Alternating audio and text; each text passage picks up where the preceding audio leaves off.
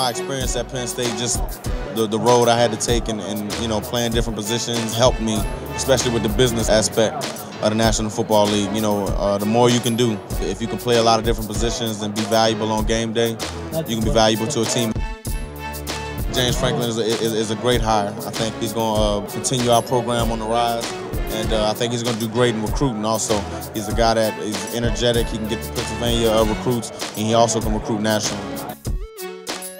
The first thing that I liked about the hire was he had Pennsylvania ties. You know, me being from Pennsylvania, being a local guy, that means a lot to me, and the guys that he's hiring. Once this week's over, I'm going to try to reach out to him, you know, because I'll be in State College. I thank Penn State for, you know, really making me into a man. You know, you just realize that certain things that Penn State did for me, it can be little things, just being on time for meetings, the way to represent yourself, just how to talk. It's crazy how the little things like that, it makes a big difference.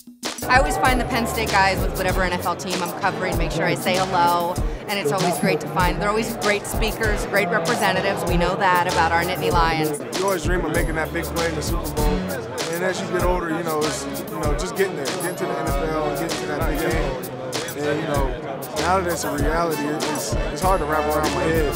Very excited to be here playing, but again, you know, you just enjoy the process, but you know, a game still has to be played on Sunday, so that's what I'm waiting for.